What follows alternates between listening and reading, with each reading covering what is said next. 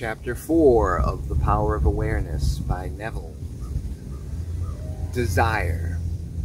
The changes which take place in your life as a result of your changed concept of yourself, they always appear to the unenlightened to be the result, not of a change of your consciousness, but of chance, outer cause, or coincidence. Right? You didn't do that. You didn't know that that was going to happen and that was going to happen, and you know what I mean? That whole material assistance from unforeseen. What is this quote right there?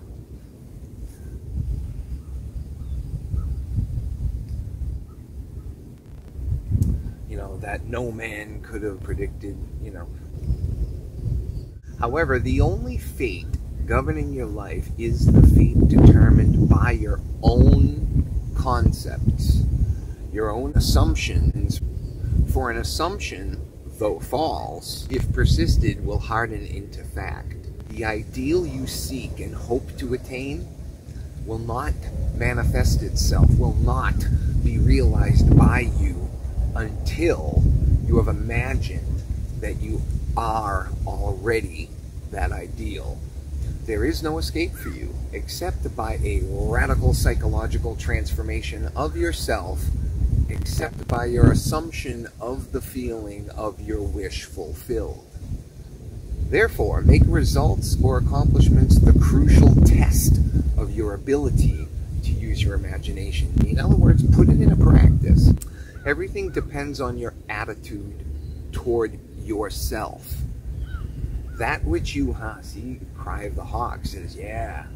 That which you will not affirm as true of yourself can never be realized by you. For that attitude alone is the necessary condition by which you realize your goal. All transformation is based upon suggestion. And this can work only where you lay yourself completely open to an influence. You must abandon yourself to your ideal, as a woman abandons herself for love. For complete abandonment of self is the way to union with your ideal. Let go of the old self, the old you, to literally make the space to subscribe, to manifest. You know, two things cannot occupy the same space at the same time. You know, it's that abandonment of the old self so that the new self may emerge, may take hold, may exist in those little nuanced, little spaces, little micro moments of our everyday, because that's what makes up life. Those little micro moments, those little mini victories.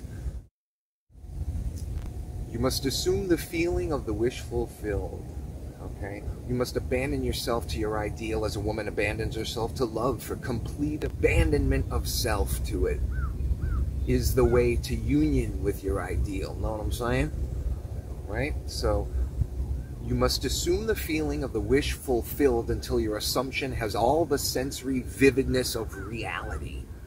You must imagine that you are already experiencing what you desire. That is, you must assume the feeling of the fulfillment of your desire until you are possessed by it. And this feeling crowds out all other ideas from your consciousness. The man who is not prepared for the conscious plunge into the assumption of the wish fulfilled in the faith that it is the only way to the realization of his dream is not yet ready to live consciously by the law of assumption. Although there is no doubt that he does live by the law of assumption unconsciously. Man is not ready to live consciously by the law of assumption. He is not ready. He's not ready to live consciously, to exist every day, the small I, the me, the father, the American, the man, the brother, the son. These different roles, these different feathers in our caps, so to speak, these different faces or personas, these different aspects of everyday reality, these little moments that make up life, right? You know, that's living much more consciously as things come to us. It's like, oh, okay. It's really just recognizing that, yeah, you brought it up. yourself, you know. And it's like, okay, that's, you know, living by the law of assumption. So one is not ready for that level of things, to just be like riding the dragon, so to speak, right? And manifesting your dreams, knowing you are God, right? Knowing it. So but that's not going to happen if you're not prepared.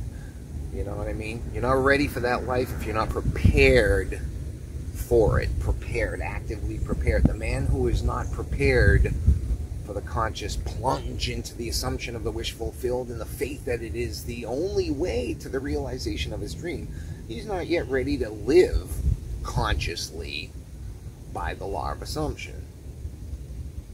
Right? So we have to listen to this stuff again and again, or read it again and again, or set reminders, whatever it is. We need to prepare, active engagement. We have to prepare for the conscious plunge into the assumption of the wish fulfilled and the faith that it is the only way to the realization of our dreams, you know, or else we're not yet ready to live consciously by the law of assumption, although there's no doubt that we all do anyway, conscious or unconscious, right? So, for you who accept this principle and are ready to live by consciously assuming that your wish is already fulfilled, the adventure of life begins. The actual adventure of life begins.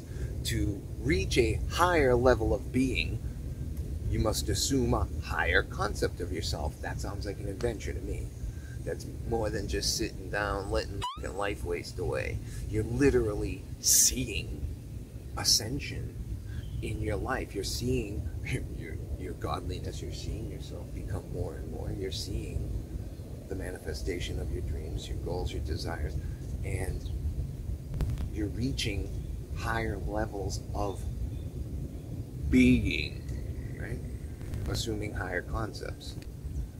To reach a higher level of being, you must assume a higher concept of yourself. So it is this cycle, this regenerative cycle. You keep on getting further validation by the wish being fulfilled, right? By the manifestation of yourself becoming that higher concept, that more virtuous you, that, you know, everything that you came here to be, you know what I mean? As that, it's almost like, I suppose, a self-generative dynamic, isn't it? A non-linear sort of thing, almost an exponential growth, like Jordan Peterson speaks of, those little incremental changes. They build up over time, like interest on a big amount. Like mathematically, it's non-linear, but, you know, over time, staggering. If you will not imagine yourself other than what you are, then you remain as you are. For if ye believe not that I am he, ye shall die in your sins. Wow. Missing the mark. That's what a sin is. Missing the mark. You came here in life for reasons. I don't think any of us want to miss the mark. I think we all want to have some sense of fulfillment, of purpose, some sense of accomplishment, of meaning, of connection in our own way, whatever that is, right? We don't want to die in sins. It has nothing to do with religion. It has nothing to do with that sort of what some outside conditional force is telling what's right or wrong, right? It's not about that. You yourself, you know what's right for you. You know what's wrong for you. You know when you're screwing up. You know when you're not doing things that contribute to your goals. You know when you've missed the mark and when your actions cause further missing of marks, right? If you do not believe that you are he, the person you want to be, then you remain as you are. Through the faithful, systematic cultivation of the feeling of the wish fulfilled, desire, which is in the now, becomes the promise, faith. It becomes the promise of its own fulfillment. through the faithful, systematic cultivation. You got to work at it. Have faith, it'll happen. Be systematic. Do it. Practice it. Get it happening, right? Through the little moments of everyday life, right? That's my spin on it. But yeah, right? The assumption of the feeling of the wish fulfilled makes the future dream a present fact. And I think that works that way not only because if you live in it emotionally, in your heart, in your mind, even your mind synaptically, and even the muscles, man, they've even like wired people up, you know. It starts to become reality. Cortisol level, norepinephrine, there's different. It's not even psychological. Although we could potentially say psychosomatic, but it's real. It's happening. Hormones, neurotransmitters, I mean, shit's happening on a very visceral level. Believing it to be so. So even on that level, it makes sense. Like, it makes sense on every single level. It simply is.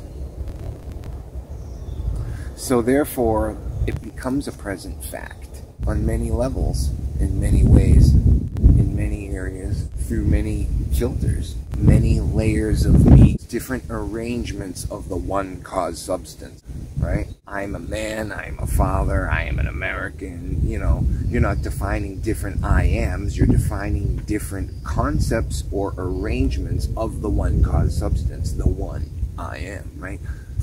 So the assumption of the feeling of the wish fulfilled makes the future dream a present fact in a multitude of ways.